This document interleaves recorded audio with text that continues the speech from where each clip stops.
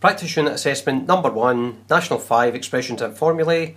I'm going to do questions 6 and 7 and they make up the standard 1.3, which is the kind of third outcome for National 5. Okay, so what I've got is I've got a more complicated fraction with some brackets in it here. This part here tells me that x just doesn't equal minus 4 and shouldn't really be included in the working that you're going to do.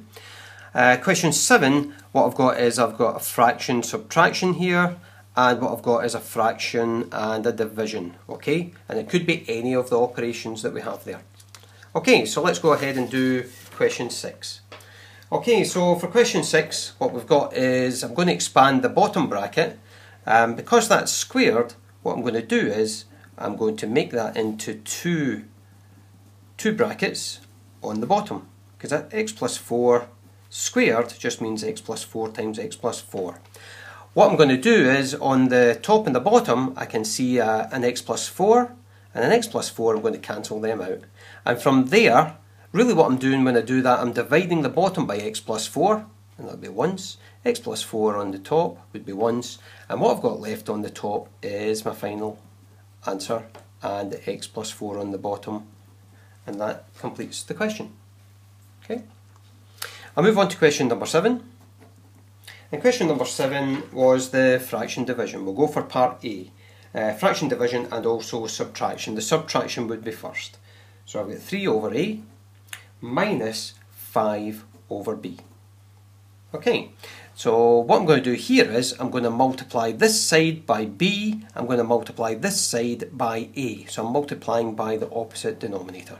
Okay, so 3B minus 5 times A will give me 5A, and what I'm going to do is I'm put it all across A times B, which is AB. Okay, can't simplify that any further, so that's going to be my final answer for part A. Let's go on to B. For part B, it's a fraction division. Okay, so I've got f over 5. I'm going to divide that by e over g. Okay, right then, so for fraction division, what I'm going to do for dividing fractions, I'm going to flip and change the second fraction. So I'm going to flip it over and change the sign. Okay, let's just do that. So this one stays the same, the first one. I'm going to flip this fraction over, so it's going to be g over e, and I'm going to change the sign to times. And remember, when we times, we multiply straight across the way. So that's going to give me fg on the top, and I'll get 5e on the bottom.